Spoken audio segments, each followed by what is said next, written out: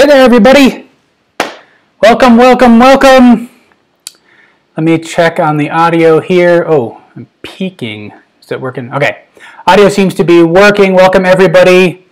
We are drawing together. I see that Irene that posted that you finally got your ebony pencil. I apologize for switching that up on you, but I swear everything we do here can be done in ebony pencil. So we'll get started right now. I just want to check to see if there are any questions here. I'm seeing a little issue with my audio here, so the meter that I'm seeing in front of me is kind of going bonkers right now. So if there's any issues with the audios, just let me know. But this is where we are headed right now. If you are new, this is Drawing Together. I'm Scott. I'm with Artist Network, and we meet every Monday and Wednesday to get together and draw.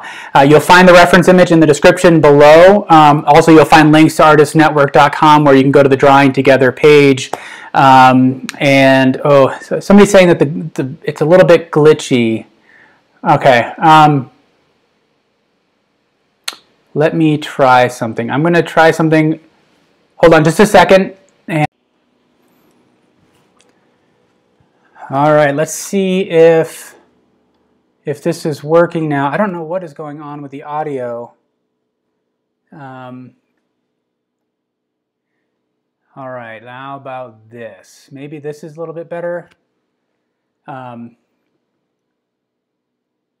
back. All right, let me see how this works. Something's happening in the audio here. It just seems to automatically kind of randomly spike for some reason, and I'm not sure why that is. But I feel like this is probably working better. All right, so we'll dig into it. As you can see here, this is my preparatory drawing. We've got this wonderful dog, French Bulldog, I believe. This was a lot more fun for me than I anticipated. I mean, I think the reference image is really awesome, but for whatever reason, I think my expectations were a little bit lower than when I went into it, and I found that by the end, I really enjoyed this one. In part because I found there's so much going on in here in the shadow area, and we haven't really dealt with that issue much in recent weeks. The idea that within a shadow you have increasing levels of depth, you have some reflected light, some bounce light, you have deeper parts of the shadow, you've got texture going on, and so that's what really what I found really fascinating, in addition to really the interesting kind of expression, the proportions, things like that. There's a lot going on here in value. So if you're joining new, again, you'll find the reference image in the description below. You should be able to bring that up. I am working on the rag paper again today. So this is the Hahnemuhle rag paper, and I'm using that with a charcoal. But if you just have a regular smooth piece of paper and and graphite, if you have an ebony pencil, you'll be able to apply those same principles to that. I have a vine charcoal. I've got my compressed charcoal pencils. This is a 4B, I believe. I don't know. I kind of worn that down. I think I kind of sharpened in over the exact one, exact pencil. I've got my rubber eraser and my kneaded eraser. I'll be using mostly the kneaded eraser. But for me, what I want to do is just to start by using this soft vine charcoal to block in some of the major forms. And what I did in the preparatory one was try to build through this process of looking for the large masses of light and shadow more than anything. Trying to get rid of the white on that background in particular. And what I like about the reference photo, and you'll have heard me talk about this before, is that one of the things I look for in a reference image is an alternating sequence of light and dark. And so if I pull this down here, you can see that there is this, we have a relatively dark background, we have light striking this side, we fall into shadow, and then against that shadow we have a lighter background. So this isn't light back here, but it's lighter than that shadow, and that's again what I'm looking for. And I want to start by kind of establishing that general alternating sequence of light and dark. And so if I think about the dog in a very kind of abstract way, we start to see general forms like this, where essentially this is how I try to look at the reference as I start off. So my eye is very out of focus, It's just looking for large masses of value and trying to think about it in abstract terms. And I want to start to break that apart into that. I want to not be thinking about ears, nose, that this is a dog. I want to be looking at it just as shapes of light and dark. And this is with the soft vine charcoal that I know this is all going to be kind of washed away and less permanent. I think I want to move things over maybe a little bit more. I think I want to have the dog a little bit off to the right here. And I'm just trying to look at the shape of the shadows here.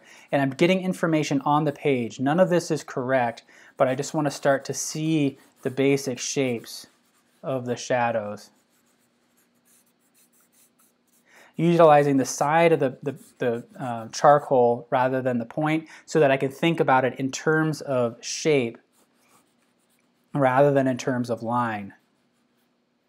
And this is generally my process, so if you're new to the series, you're going to see me apply this in a variety of different subjects as well. So this is generally my way of working, as opposed to starting with an outline and filling it in. I'm squinting at the subject. I'm looking at the basic shapes. And I'm getting information on the page from which I can gradually correct.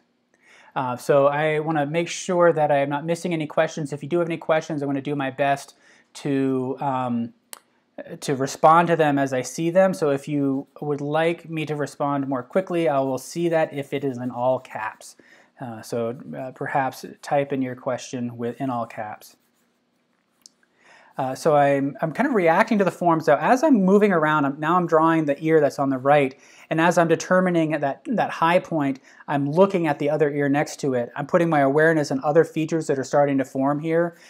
So it may seem to you as you're watching this that I'm just kind of moving around the form, but my mind is always being put onto other aspects of the dog here, other areas of that dog, so I can kind of check in and see, where am I at? Where am I oriented properly throughout the drawing?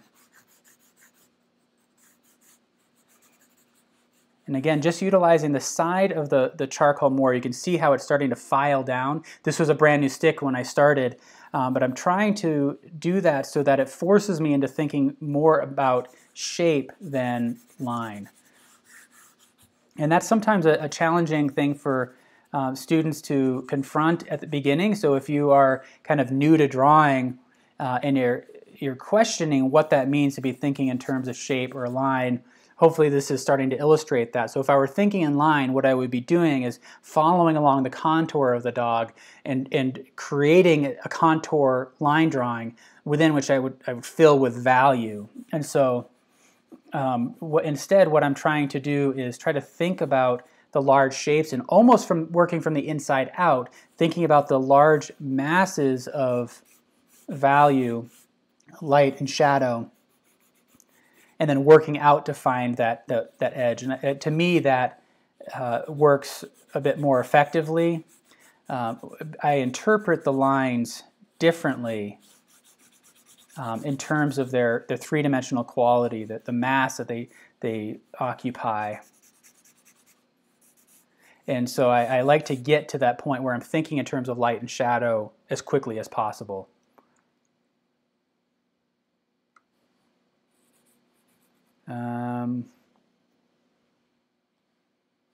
Glory the Bacon Hare. It's a great name.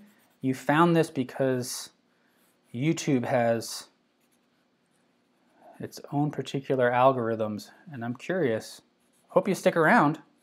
But we are all here to draw, and it's been a great community here. I don't know if any of you caught the Facebook Live that I did yesterday. That was a lot of fun exploring that medium. I hadn't been on Facebook Live before. It was a bit of a learning experience, but we drew another flower. Check that out there. I know you can still watch it up on there. Also, if you haven't joined the community on Artist Network, we've been seeing a lot of drawings posted there, and that's been awesome to see the work that everybody's been putting into these exercises. And some of you discovering some of the older ones as well that were on episode, I don't know, we're in the 30s somewhere. So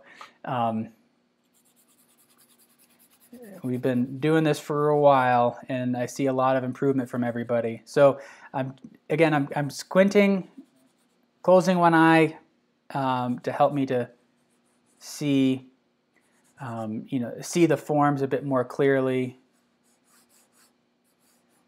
Now I'm just kind of using my fingers here to move the charcoal around. One of the things I love about charcoal is getting messy, and if that's not for you, I completely understand. It's not a medium that works for everybody. So again, this is all stuff that you could apply to graphite as well. If you have an ebony pencil or carbon pencil, you should be able to apply the same concepts here. So here I think this is a good kind of block in, and I can start to now see the form emerging there, right? Cindy is asking how the attendance on Facebook. It's been actually went pretty well. We had several thousand people watching at some point. Some good comments. I saw many of you that I see here on YouTube were on there as well. So that was a lot of fun. We're just kind of seeing where people are at, seeing where we should post these. All right, so I'm feeling a bit more confident at this stage. Now I have things that I can start to adjust in terms of the proportions. I have some slight indicators where the nose is going to be. There's the kind of the socket for the eye. You can see I haven't drawn the eye, but instead I'm trying to think about it as a volume. There's shadow on this side. There's that eye socket, and the eye is going to fit somewhere in here. But I don't want to start to render that. I want to kind of identify where that is relative to kind of the nose and other features, and I could start to do some angle sighting as well. If you're not familiar with that term, there's a few things that you can do to help control the proportions. There's comparative measuring, which would take the measurement of one element in the drawing and compare it to other things. So if I take the height of the ear, for example, I'm trying to figure out how to do that here. So if I take that from the high point down into the kind of the middle of the ear, I can carry that down across and compare that. So if the height of the ear is equivalent, if I transfer that down, it gets me just below the eye, that same distance, and from there just below the kind of the jaw there. If I take the measurement of the top ear here and carry that down, it takes me down to the nose. So the height of the ear is equivalent to the distance between the nose and the base of the ear, and then that's equivalent down of the distance down here. So from this point to this point, from this point to this point, this point to this point, they're all essentially equivalent. So those are some of the things I'm looking for when I'm comparative measuring. And then angle sighting takes an angle in one part of the figure, and it carries it over to the drawing. So I can take that angle, kind of lock my wrist, carry it across, and I can start to indicate what the angles are. I can take that from the central axis of the ear, try to determine what the general angle of the ear should be. I can also do that with the contour. So those are some of the terms that I kind of use throughout the drawing. So if you have any questions about that, let me know, and I can try to clarify a bit more. But those are the two tools that I use to control the proportions a bit more. And one of the questions I get frequently is, why don't I use a grid? Or why don't I trace the image? And you can certainly do whatever you'd like. Whatever serves the drawing, go for it. Now for me, the objective is to improve my skills with drawing, and in particular so that I can apply it to my plein air paintings. When I'm out on location, I want to be able to interpret the proportions of whatever's in front of me on the page or on the canvas. And so I won't have that ability to grid off the canvas or grid off the image and then transfer it over.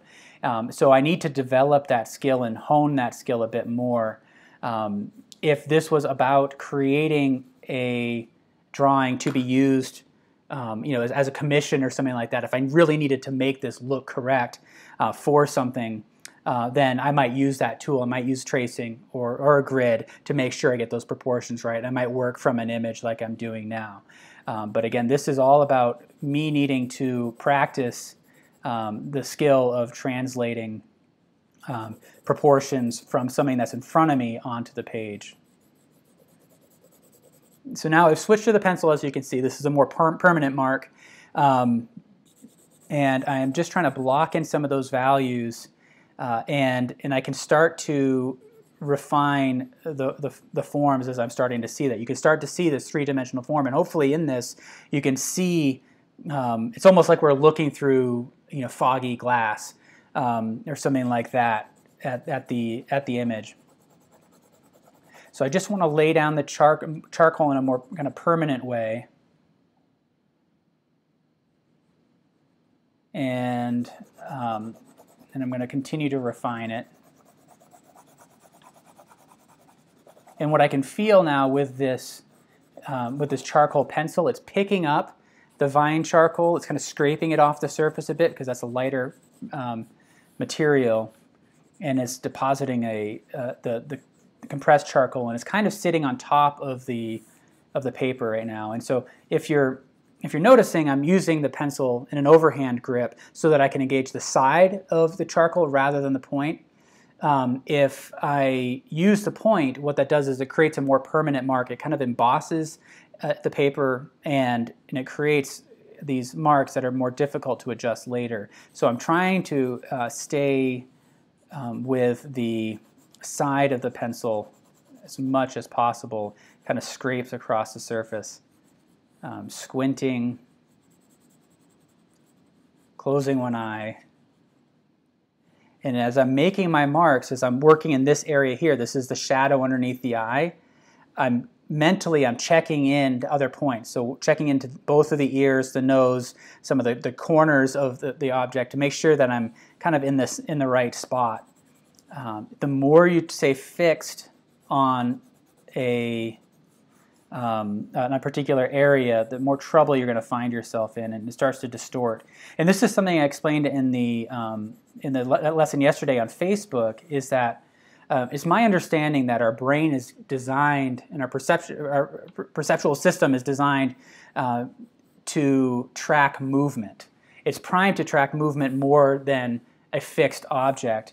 And our eyes are always moving around, and so when we become fixed on something, our brain continues to move, and you'll often find it difficult to stay focused on something, or the object in front of you might appear to grow or shrink. And you can try that in just by looking in the mirror and just focus on your nose. And as you do that, you'll seem to perceive your nose to be changing shape right in front of you, and that's because your brain is used to compensating for movement and constantly shifting around. And I try to replicate that in the drawing as well, not to get too fixed on a single object too much. I want my eye to be moving around and constantly be checking in on other aspects of the drawing. All right, just checking here for any questions here.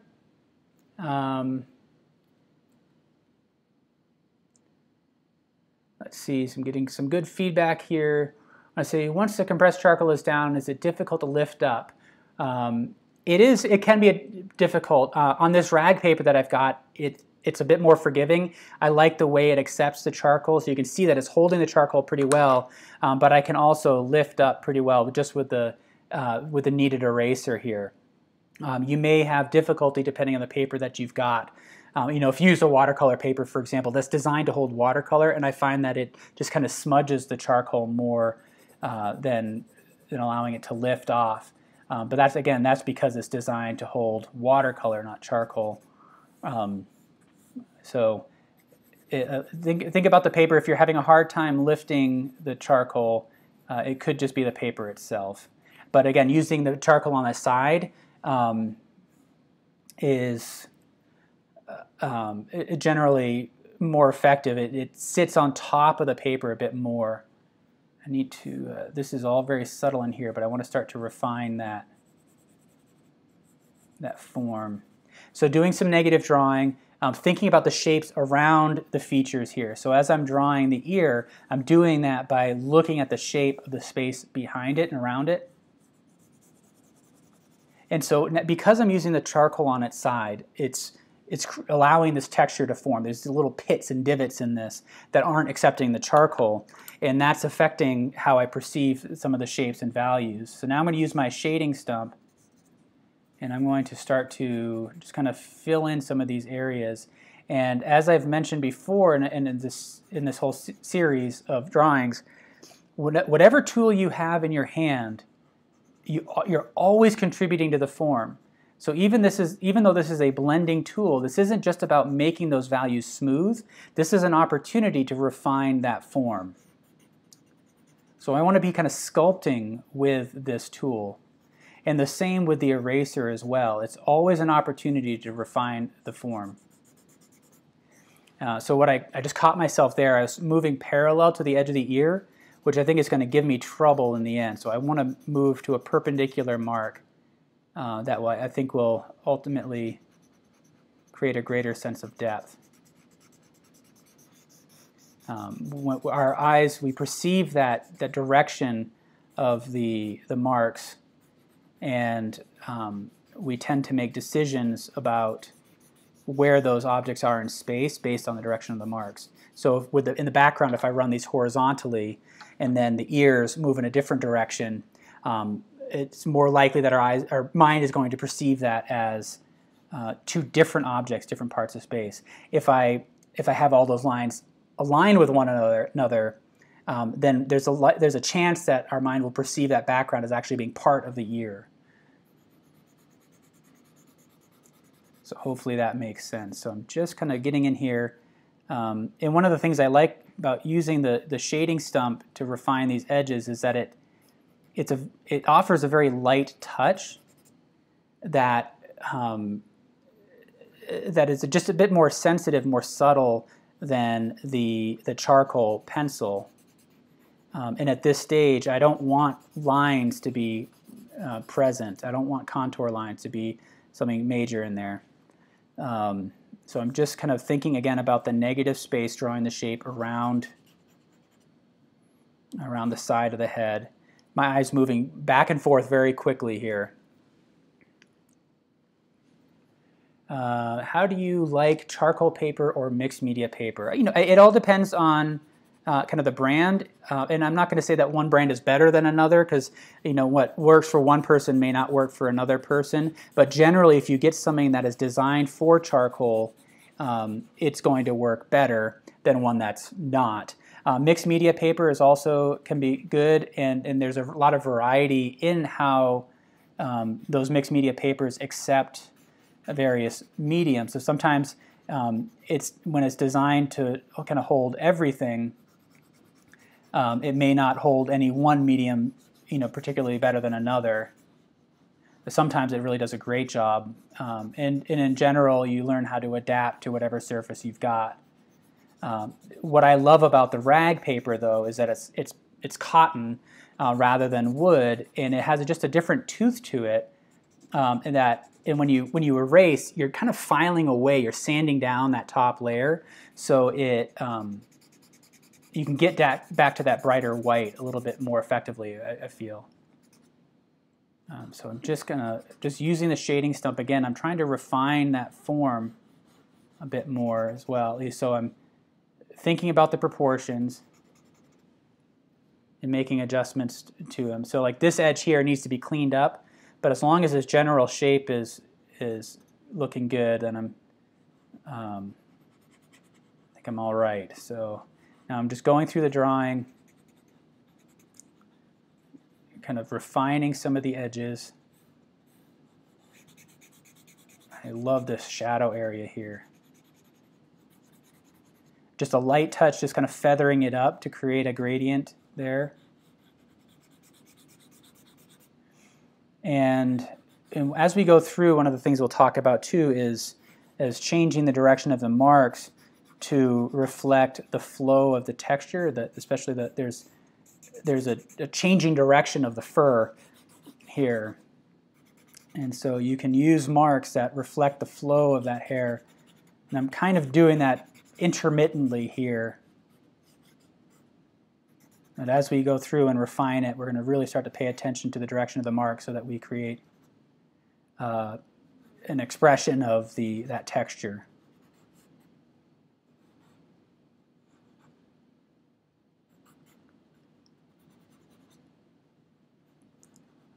So let me see here. I'm starting to see the form of the eye.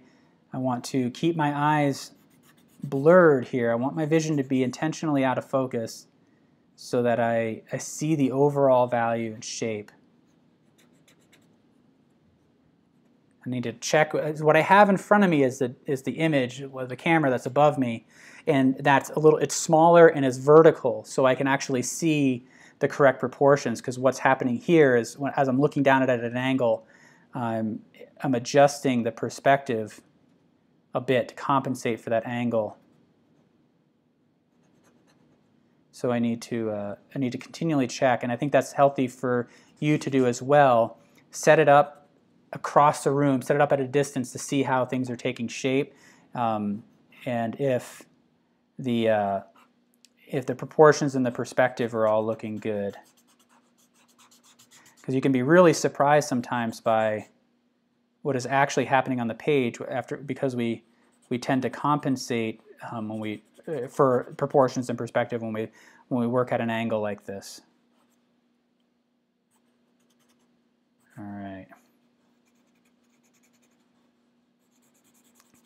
So I think this is generally a good approximation of what I'm actually seeing, because again, my vision is blurred intentionally. I probably do 3/4 or more of the drawing with my eyes intentionally out of focus, and I find that becomes helpful in interpreting values. So starting to come together. And again, as you can see, I'm trying to move throughout the whole drawing. I'm not fixing on one spot here at this point. Unfortunately, this is not my dog. So I found this one on a reference image site called Pixabay, and I really enjoyed it. There's a nice form to it that I enjoy. But this, hopefully, again, I see a lot of people posting kind of pet portraits. Seems to be a thing that a lot of people are interested in, and hopefully this gives you some ideas for your own kind of pet portrait. So thinking back and forth between negative drawing, positive drawing. There are some adjustments that I'm going to need to make as I go through, but I feel like for the most part the big forms are there. So now we can start to actually move on to kind of finishing stages in the process. Let's see here. One of the things to be mindful of is that we know the snout is black, right? But there is a light and shadow to it. And really try to evaluate, if you squint your eyes, it helps, to try to evaluate the value relationships between this and this. I want to just to start to suggest the space between the eyes and the ears. So what I had done is I'd drawn the ears, drawn the eyes, but I haven't really spent much time in that forehead between. And so I need to start to look at that, and this is a way to double check those proportions. So as I focus my attention there, I can make sure that everything is lining up as it should in this forehead area. And if I'm off, if it's not fitting properly, that's an indicator that I need to go back and double check the proportions of the ears or the nose. So this is all similar to working in the portrait that I did on Monday, and I have to thank you all for that on Monday. You were incredibly tolerant and helpful. That was a very challenging one, working with that portrait, and it was really great to see everybody's suggestions. Everybody was very respectful and helpful to me, and I found a lot of things that could be improved in my drawing as a result of that. So I always encourage that. If you are new and you have suggestions if something is looking off, I always welcome suggestions on how to improve that, and we like to phrase them as observations. What are you seeing? Is that is something off? Can it? Are you what suggestions might you have, etc. So what I'm doing is angle sighting the eyes, trying to find that general angle, carry that across, make sure that I'm in alignment. I think I'm in pretty good shape there. Okay. Here we go. The corner of front eye in proportion with the rest of the nose is off. This right in here, I think, is what you're probably referring to. Okay, so that's going to be something that I need to take a look at as I go. So I've got this kind of general area in here that I'll need to go through and refine. Those are all good observations. Let's see.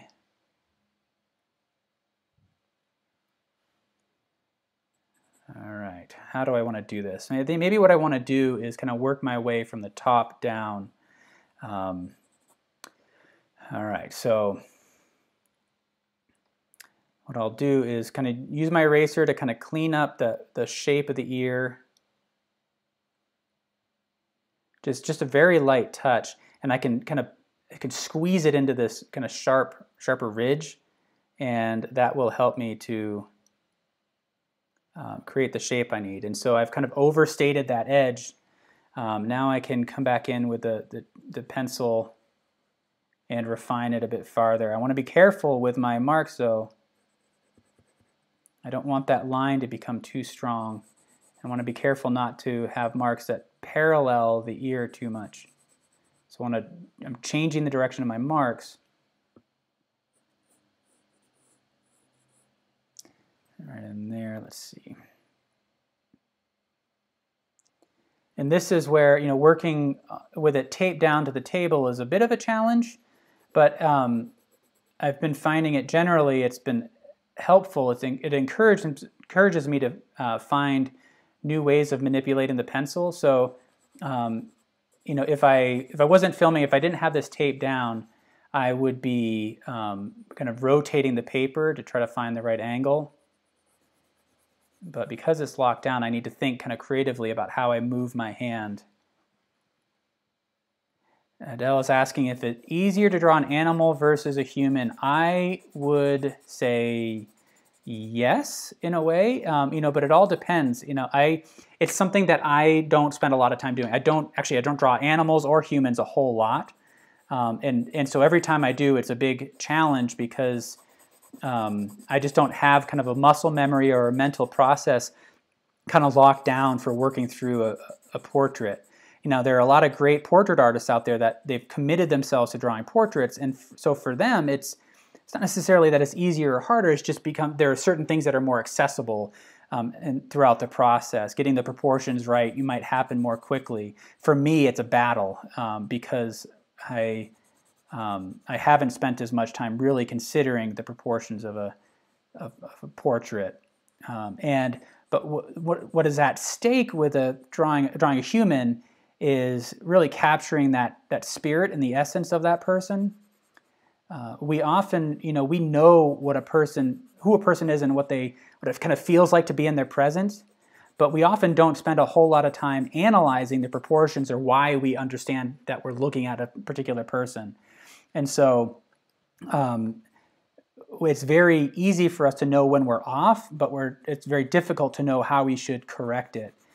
With a pet portrait, I think it's a little bit more forgiving sometimes, but if you've got your own pet, you know that pet, and you know what makes that particular cat or dog or whatever unique to others out there. So if it's one of those situations where we're more likely to know when we're off, but not know how to fix it or not know why it's off, if that makes sense. All right, so I'm just using that shading stump in here, kind of refining that edge, starting to refine some of these forms. And what's nice is that it doesn't need to be a super sharp edge. I got a question about whether or not the space between the ears is sufficient, and I think that might need to be adjusted. Yeah, I'm gonna doing that negative drawing in there will be helpful. I feel like I'm pretty close, but I need to cut into this ear a little bit.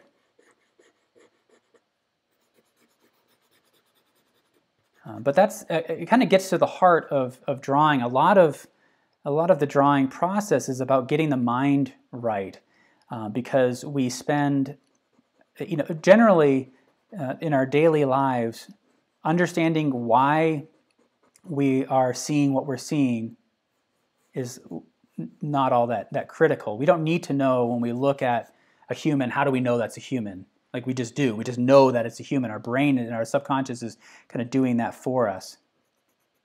But when you're drawing, you start to become more critical and start to think more critically about, well, how do I know? What does it actually look like? What assumptions am I making about the subject? And in particular with drawing, we start very early on creating our own visual system and symbolism for things. We say we draw a smiley face by drawing a circle, 2 dots, and a curve for the mouth, right? And that becomes our symbol for a person and for a head.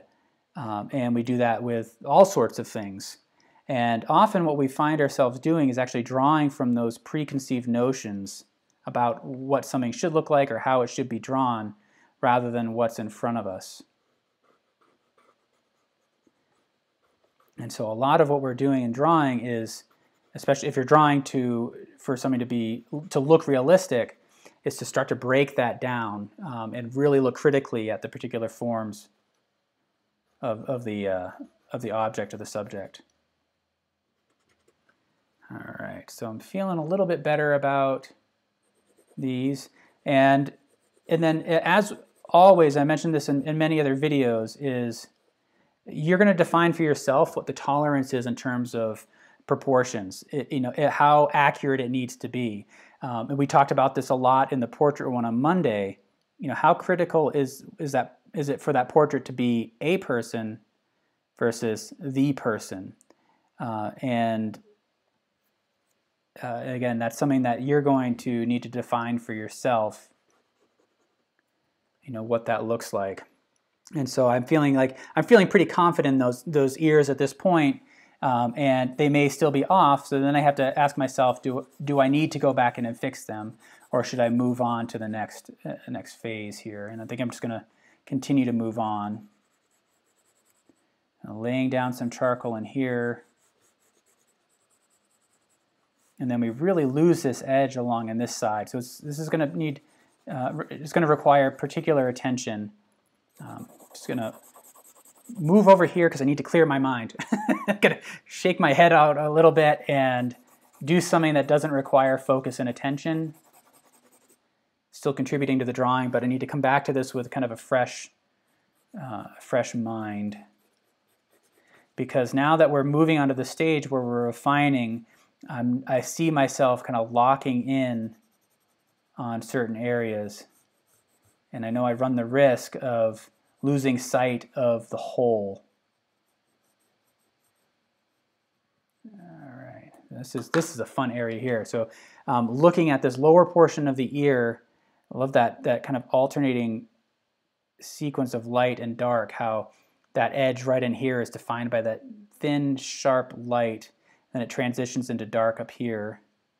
And I need to erase out some of the light down in here.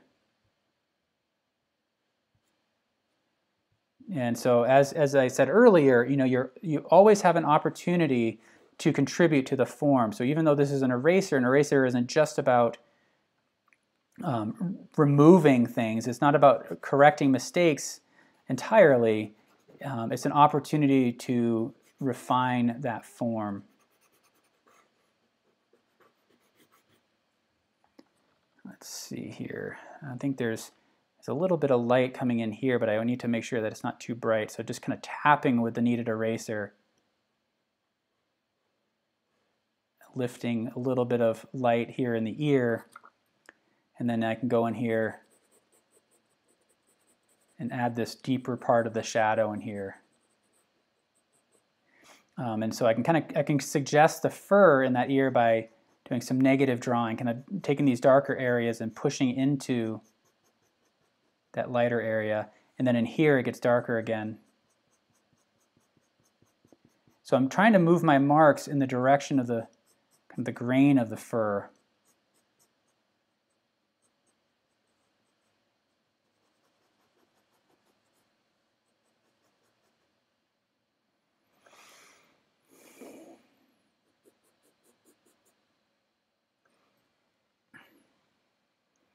All right, and then looking also for areas where, there's light here, but there's also areas where it's lighter than others, so it's a little bit lighter right in here, and that'll help to create the shape of that ear. Come back into here, doing some negative drawing, deeper part of that shadow. So kind of keep in mind too, as you're going along, we're constantly calibrating to the values. And so, I have these dark areas here, and my mind starts to perceive that as the blackest black. But in reality, I can actually go a little bit darker. And so just kind of be mindful of that. Same with the light areas. Yeah, I'm seeing some comments about the eyes. Kind of keep those in mind. I need to double check where they are. I've kind of have them roughed in, and I'm kind of working my way down the drawing right now. And so I have an opportunity to kind of shift those around as we need to. Let me see here.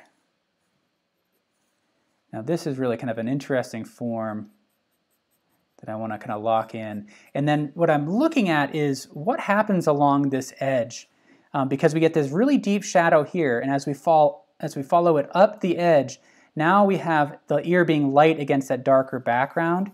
So I'm trying to understand what that transition looks like, and that's ultimately going to bring life to that edge. Let me see.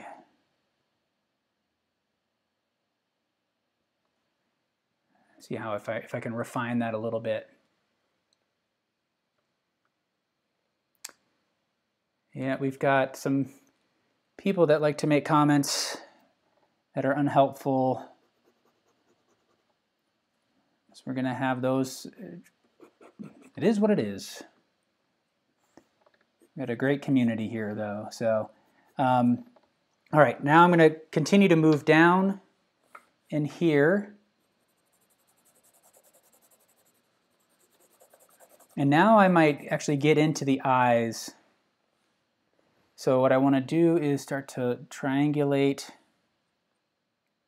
and lock in on where they are. I don't know, hopefully I'm not leaning into the shot too much.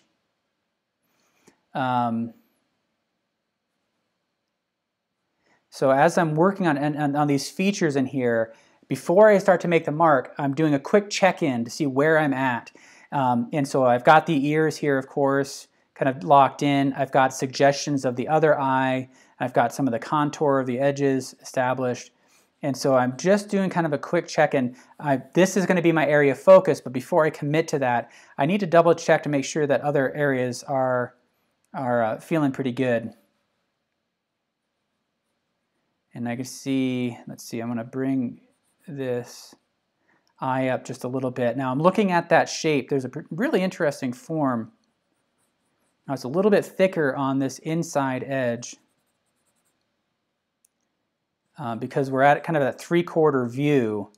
So, and then that upper eyelid, we're kind of seeing into it on the inside, and then as we come around it, we're seeing on the outside of that eye socket. It's that spherical form.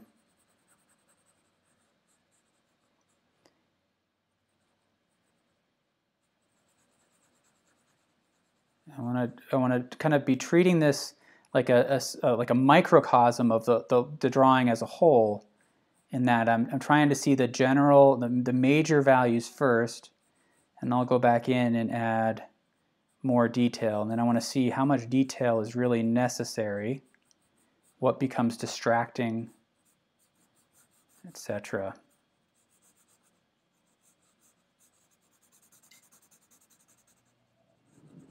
I'm kind of losing some of the detail in the reference image here, so I need to really kind of look at the shadow. So I can see this general shadow form, but within that there are also areas where it gets even darker. Still utilizing the side of the pencil, kind of laying down some of that charcoal. Before I refine that, I want to move now across, kind of work my way across. As I'm making my marks, again, I'm doing a mental check-in to see where I am in relation to the other aspects of the dog here.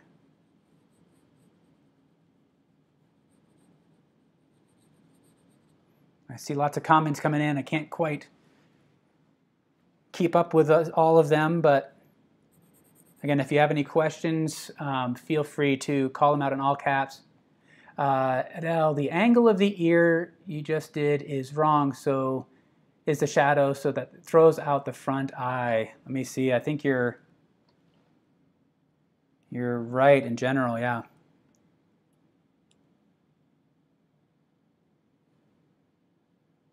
Need to bring this, it's a bit more of an angle here. And that's a good point, because then, like I was saying, then if I'm basing everything off of that ear and that ear is incorrect, then I'm going to be in trouble. So I'm going to quick do an angle sighting check-in. That feels more correct. That feels more correct. So when I compare it to that, it seems like it's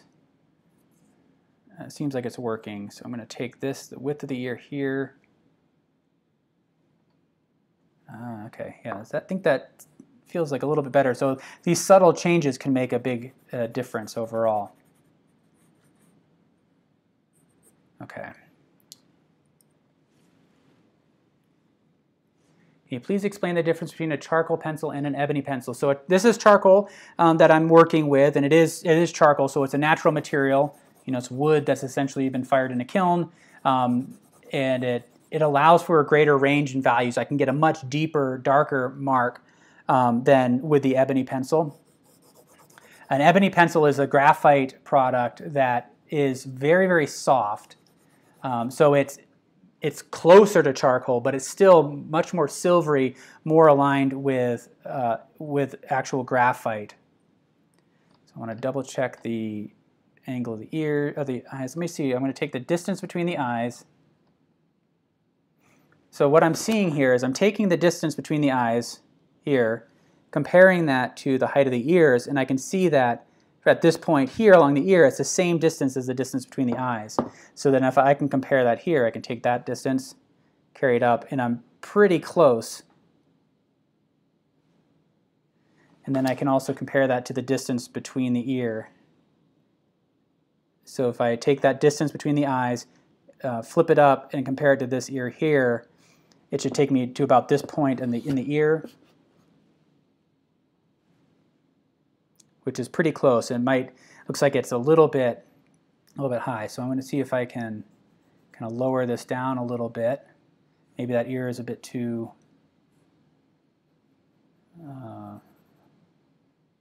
big. And there's a slight angle here. So then the forehead now shrinks just slightly here. All right. Going to get back to that. I'm going to get back to this eye down in here now. It's going to work my way down.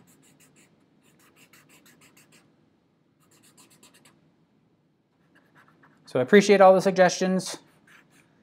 Feel free to call them out. That's what drawing together is all about. We're here drawing together, and if I was drawing with you in person, you know, these are the types of things that we would be talking about. I could, you know, ask questions. Hey, what do you think about these proportions? Does this look off to you? What are you seeing? And I think, you know, giving and receiving feedback is something that takes a little bit of time to and practice to get good at. And it's all designed to help you become better in whatever way you determine. You know, so you know, I know there are a lot of artists out there that would look at this drawing and say, I wouldn't want to do that, and that's totally fine. Everybody has a different way of thinking about art. Hopefully, this just kind of expresses my particular take on it.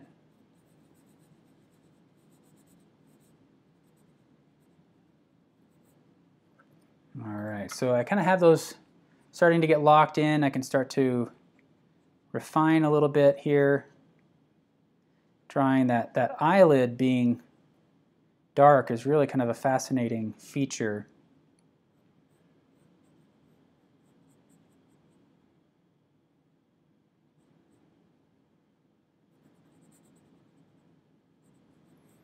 Sorry, I'm just kind of thinking through this. I'm finding myself needing to focus on this form a little bit. So that's what's happening actually. What I need to do is I'm going to use this shading stump to kind of think through the structure of the head a little bit.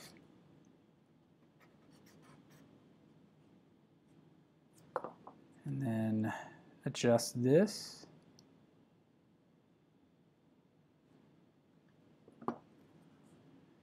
And then this is constant back and forth as we continually adjust.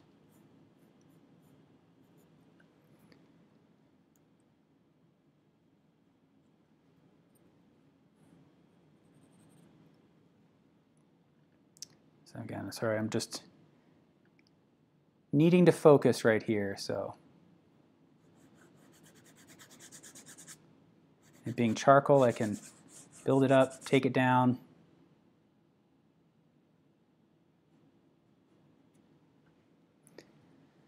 I'm going to come back and finish those eyes off a little bit later. I'm going to see how this holds up in terms of proportions.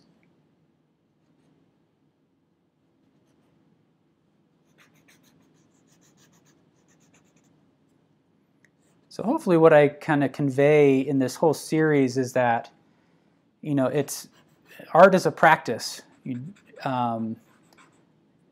There's, you know, never really a moment where you ultimately master it. You know, you get to a point where you're feeling better about it, but then you're gonna reach another point where you want to grow in a different way. And that's what's happening here. You know, I may hit it, I may miss, but when you're drawing, you know, what I try to encourage in my students is to, you know, when we're critiquing a work, when you feel like you're pretty close to done with it, try to identify two things: what's working well and what's not working well. And it's really important that you think about both of those things, in my opinion, because it's easy to either dwell on the mistakes, and that can become demotivating, or become kind of fixated on the successes and ignore some areas that could be improved. And identifying what is going well is often, I find, where students struggle. I see a lot of students become really hard on themselves, expecting it to be better. You know, just they want it to be, you know, 100% perfect. And it's possible that in that drawing, you know, 99% of the drawing is actually really strong. There's just, you know, a few little areas that are off, but that becomes the center of focus in their minds. And so, but you want to know what you're doing right, because then you can intentionally carry that over into the next drawing, and then identify what areas you could be improving on and try to improve on that for the next one. And then you're going to do another drawing, and that is going to be really strong in one way, but maybe less so in another. And so I think it's helpful for me to at least to see where are things working effectively, and where can they be improved. And then the next time I do it, I try to fix it. So there's going to be errors in this. There's going to be areas for me to improve, and I want that because that's what motivates me to do the next one.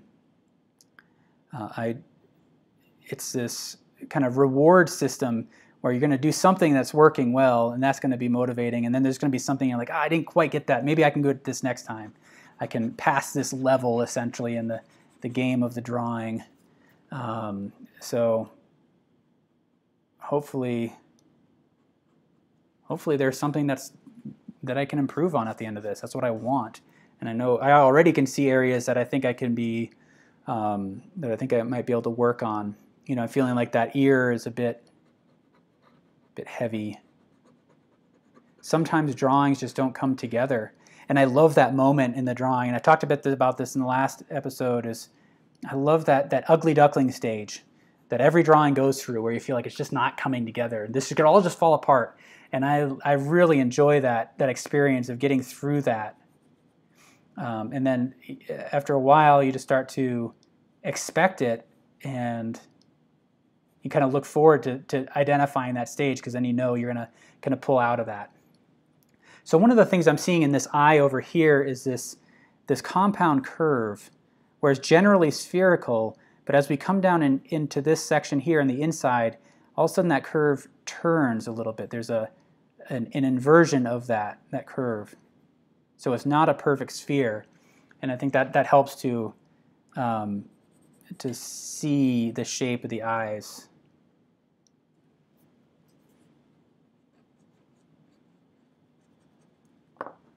Let's see.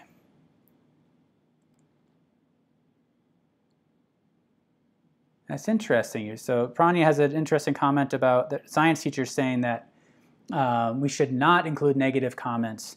But I think that's, to me, I think that's an interesting point. There's a difference between kind of negative comments and identifying what can be improved. I guess for me, I don't include thoughts about what can be improved as something that's negative. But I mean, I do agree that I think it's important to identify, become positive in your work. But perhaps there's just a difference in how we think about what a positive comment and a negative comment could be. It's a good thing to kind of think about.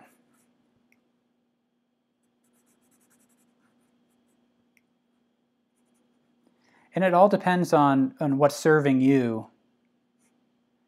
I've had areas, throughout my career where I've been more confident in my work, and then areas where I feel like nothing is going to go right. But in the end, it's just whatever keeps you going. So I'm just using my kneaded eraser to kind of pick up some of the light there. It's kind of refining some of the shapes around the eyes. I've kind of locked that in now, so hopefully it's right. I feel like what I've got here is I've overstated this portion of the ear. I keep coming back to this area, and I think that's what's bothering me. I need to make that a bit thinner right in here. All right. Mohammed, you're asking, why can't I draw like that? Well, hopefully you want to draw how you want to draw, how you draw. I have been drawing for, I started training specifically as an artist back in 1996. So I've been drawing pretty consistently since then. And I've been teaching throughout for many of those years. So hopefully that kind of puts that into perspective. And sorry, I'm just kind of thinking through about this one area right in here. But it really is a skill, that you develop. It's, some people kind of pick that skill up faster, but the idea that it exists for some people and not for others, I don't think I can get on board with that idea. I believe everybody can learn the skills. It's a sequence of thoughts that you train your mind to go through and to focus on. And, like I said, for some people it comes a bit more naturally, just like, math and science, music, etc. It comes more naturally because our brains just kind of go to that way of processing information more readily. But yeah, just over time, once you understand how your brain processes information, you can ultimately learn to create any type of art you want. All right, so now I'm thinking about the nose here, and I can start to refine this shape. So what I'm going to try to do here is I'm going to try to think more about the general value here. So in the nose, there's going to be a kind of a highlight, a shadow area, and then a local value, an overall value. And I'm going to be focusing on that overall value. I want to try to look for those shapes here. And so I may have to lay down some charcoal, and I can move it around using the shading stump.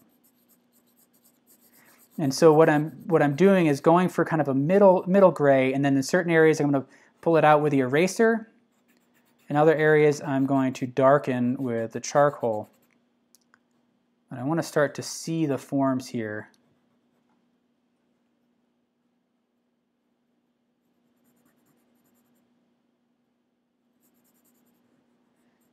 And kind of drawing in those nostrils, giving me some orientation points.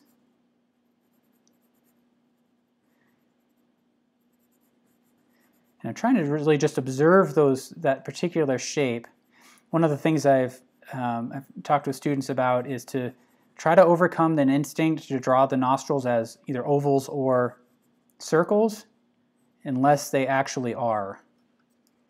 So try to perceive the specific shape. And so in this case, there's kind of like these rounded crescent forms, and each one is actually a little bit different.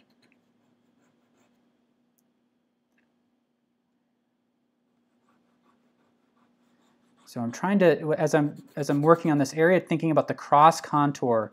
So when we talk about that, what a cross contour is well, actually I'll define what a contour is. A contour is the outer line that defines a three-dimensional object. And the cross contour are marks within that form that help to define that three-dimensional content. So when I'm in here, I'm working with the cross contour. I'm trying to think about how does that shape actually flow, as though this is a three-dimensional object on the page that I can kind of wrap around here.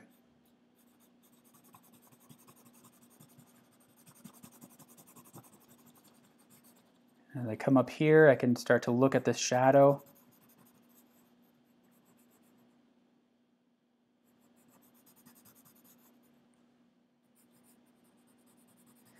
And drawing is one of those things that I believe everybody should do. Just like, dancing, singing, things like that, we all do.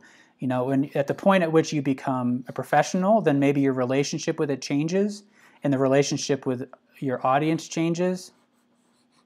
But for me, it's a way of processing the world around you that is a really helpful skill. And what I think can be sometimes challenging is for students to, or anybody to feel like once you draw, if you enjoy drawing, that then you have to define yourself as an artist, and all the things that come along with it, all those preconceived notions about what an artist is. There's the concept of the starving artist, or the artist like the famous artist like a Van Gogh, saying that you've got to suffer or be tortured in some way, or it's not appreciated in your lifetime, that kind of thing. We have all of these kind of cultural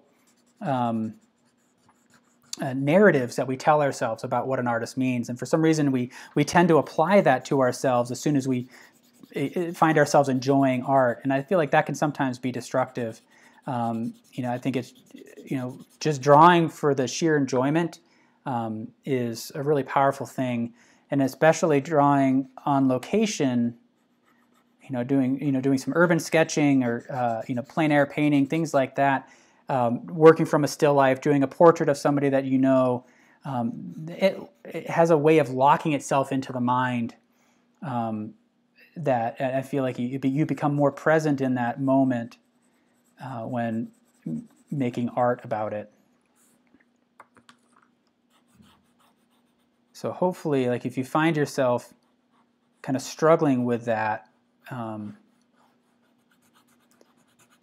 kind of the kind of cultural associations with being an artist or labeling yourself as an artist, and I think it all starts with just enjoying what you're doing.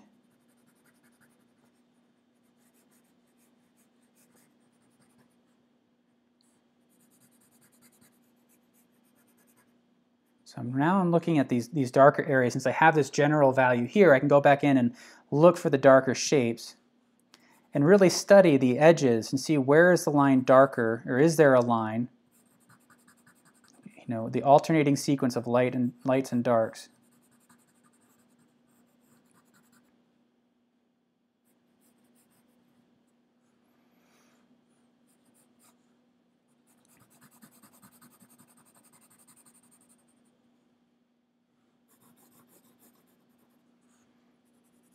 So as I'm working into some of these creases that get a little bit darker, I found myself creating these lines that follow along that.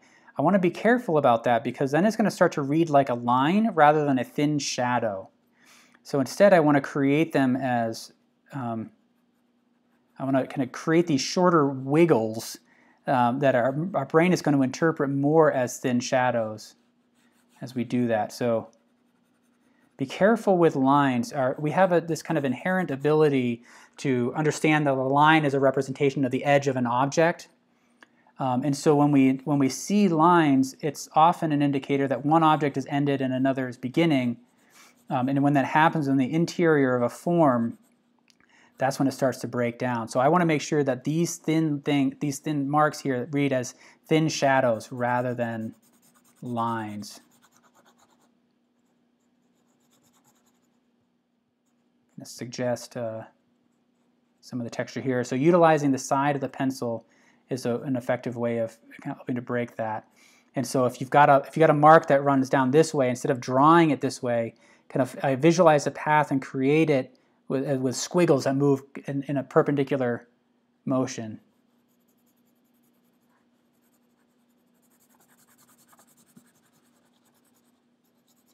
All right, and so one of the things that we can now start to do is pull out some of the highlights. So looking at this, there's an area right here in the center where the light tends to be a little bit stronger, and I'm just going to tap with the kneaded eraser in those areas.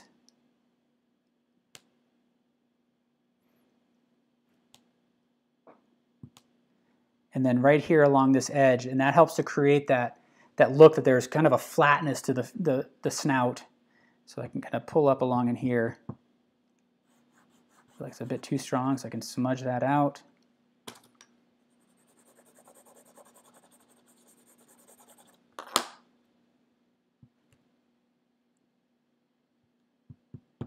So one of the things I love about the kneaded eraser is that irregular quality to it. And then let's see that lower lip there has got it's got a little bit of light catching on the top, and then along that turn there's a little bit of light catching in along here.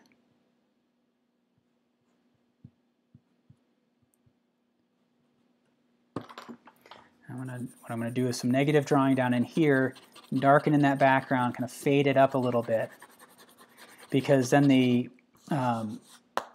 there's a little bit of light coming in under here that I want to capture. So I need to figure out where do I start? Right around here. Just kind of erasing out the shape of that light, kind of doing some negative drawing to establish that light under there. And I can come back in and add some of the shadow shapes in there. All right, so how are we feeling here? Everybody with me so far? How can you get the fur to look more like fur? We're going to focus actually on that more in this section here, especially in that shadow area. Noelle, currently doing anime. That's excellent. That is a really fun genre of art. Okay, so what I want to do is kind of take a mental note now of what's happening in the structure of the head. So as we look at each of these sections, you can see how the hair kind of flows around the structure, and that's what's going to help to simulate the texture. So I'm going to kind of pull out some of the light shape here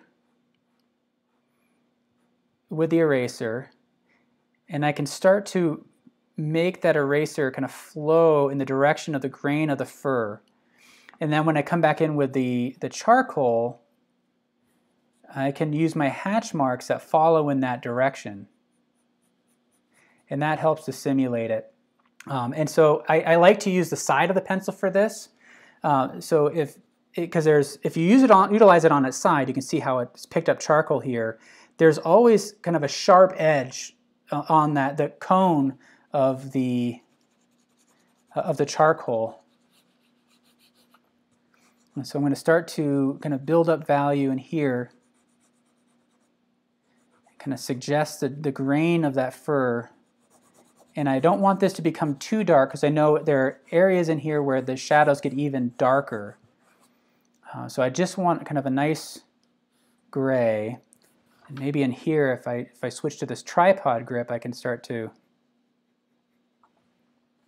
really kind of define some of that fur right in here, because there's that particular way that the light is catching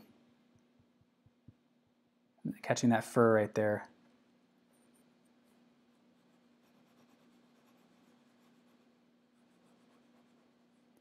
So hopefully this is helping to suggest the fur more than really render it. You want to try to avoid getting in there with individual marks. This is just a very light touch that I'm doing, especially with the charcoal. It doesn't take a whole lot to make the mark visible. But a lot of what creates the texture is the quality of the reflection. How is the light reflecting off the surface? Because this is fur, that reflection gets scattered. If this was a glass dog, then we would see very sharp, crisp reflections. And so look at those edges and see, how the light is really bouncing off of the forms. And like I said, if you kind of get that, then that starts to become a cue to the viewer that this is something that is soft. And then our mind starts to fill in the rest of it. All right, so I'm going to keep the values fairly light in here. I mean, this is a solid kind of value. Maybe do some negative drawing in here.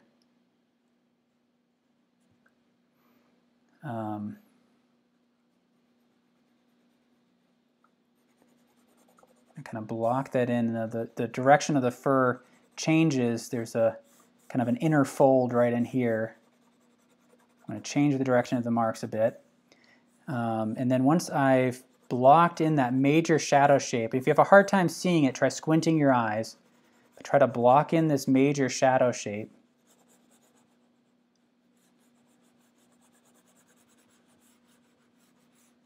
See how it kind of wraps up here on the edge of the dog. So here one of the things I like to do is try to pantomime, try to practice the edge, seeing the path, and then once I see it in my mind, build a shape by using perpendicular marks that lead up to that edge.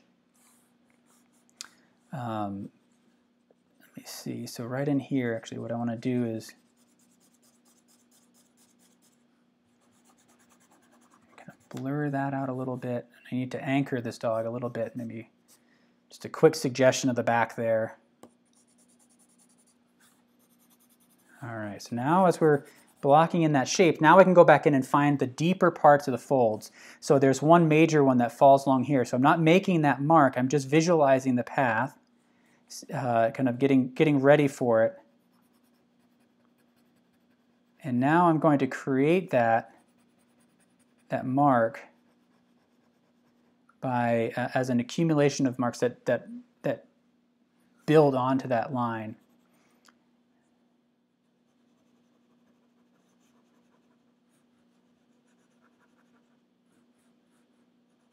So you can see how I'm kind of taking little stabs at it. So I'm kind of visualizing where it needs to go and dropping that line in there. And then what it shows me is that I think I rendered this light perhaps a bit too large.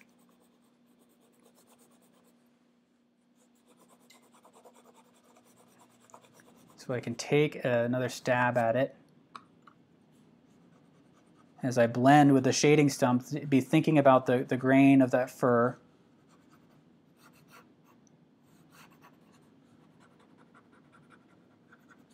Just those kind of short wiggles there. And I'm going to refine that light that's reflecting on there. That kneaded eraser just kind of picks up that light a little bit. Oh, and there's this wonderful little light catching right in here, that triangular shape. So I've overstated it, and I can come back in and refine that down. So now I can move on to that next fold right in here.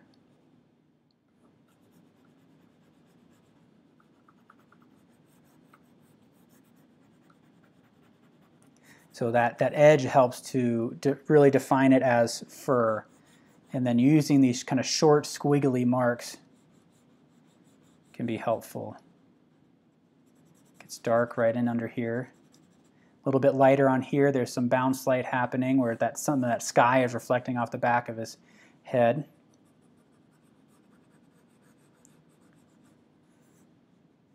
And then I need to observe the lines here. So utilizing the side of the pencil now instead of that point, that helps to make a more natural looking shadow. And it's not as easily read as a line. Just kind of smoothing this out. Again, thinking about the grain. Trying to allow the marks to imagine this is a three-dimensional object. I'm kind of flowing over the contour of it.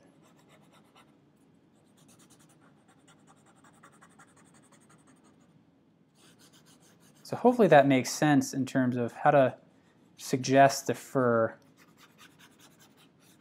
Really pay attention to the edges where the shadow and the highlight meet, and that's another indicator of texture. Right in here, there's a rather deep form. Oh, there's a little bit of light catching right in here. So I overstated it. I'm going to cut back into that a little bit more.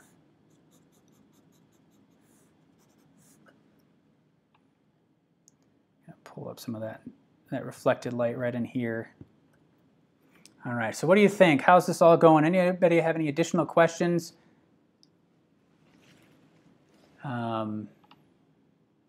Hopefully I didn't miss anything important there. Kind of coming in quickly for a while, so.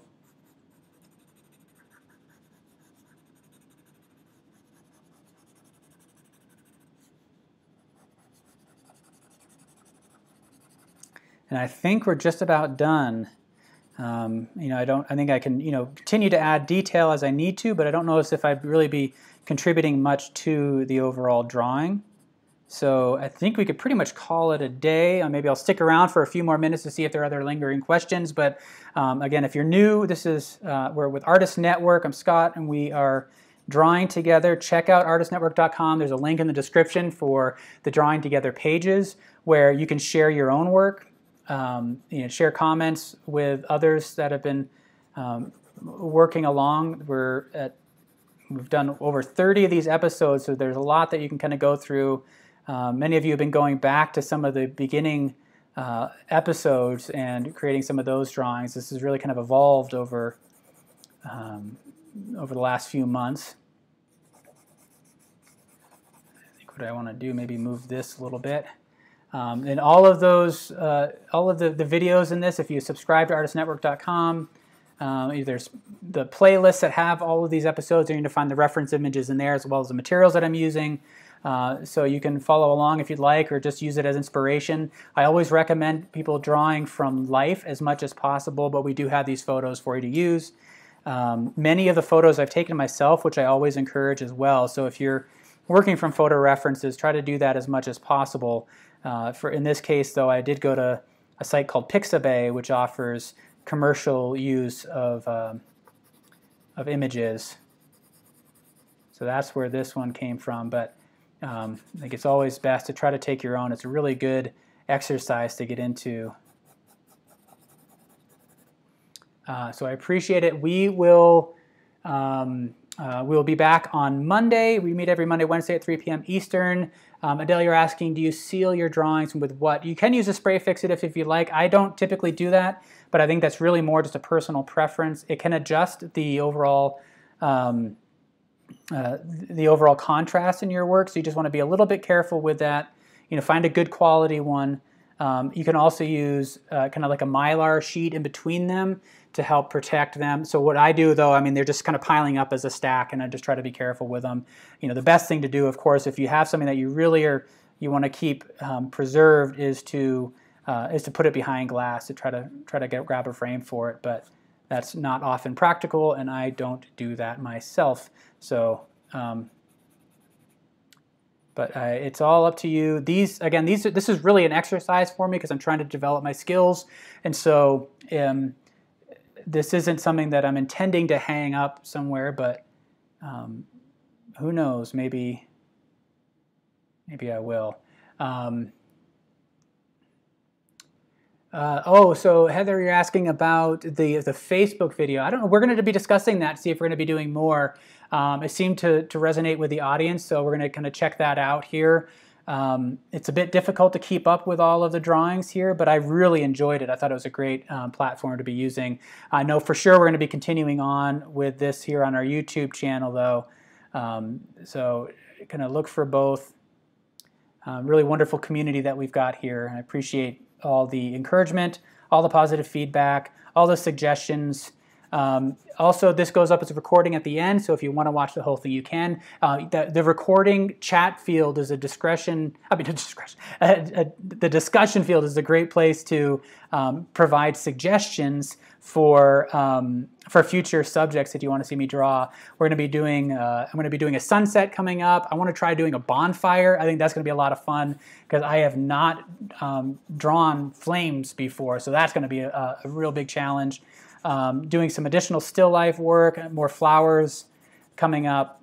So if you have any suggestions, feel free to post them in the chat field, but not under this one here. Wait for the recording to come up. I'll be more likely to see that. So I want to thank you all here. I'm going to do a quick check-in to see if there's additional questions here. I see some positive comments. People are asking how it's done. If you want to know how it's done, watch the video again. It goes up again as a recording. So hopefully this is encouraging you all to draw. But again, this is, for me, this is all an exercise to improve. You know, who knows, some of these are not going to work, some of them will. I'm pretty happy with this one. It's, like I said at the beginning, this is a lot more fun than I anticipated it being. I thought it would be a fun drawing to do, but I really enjoyed this one a lot. But you may find some of the other subjects more intriguing. So I encourage you to kind of challenge yourself in that way. If you look at a subject that you might think is kind of boring, try drawing it. It may bring new life to it. So, AOG, when you say spray fixatives, yeah. So if you want to try doing a spray fix, that generally works. It'll hold it down. It's basically a spray adhesive type of product that just kind of fixes the charcoal on top of it. But you generally just want to be careful with it if you want to not have it get messed up. I think sheets of like a Mylar in between is generally a good way to go. Adele, yes, definitely buy more art supplies. It's tricky, it's addictive once you start buying art supplies. That's my go-to when I needed a pick-me-up. I'll go to the art supply store and buy a new brush or something. So thank you all. I'm going to sign off for today. It's been a blast. I look forward to seeing you all again on Wednesday. Have a beautiful, not Wednesday, next Monday. So have a beautiful weekend and keep on drawing.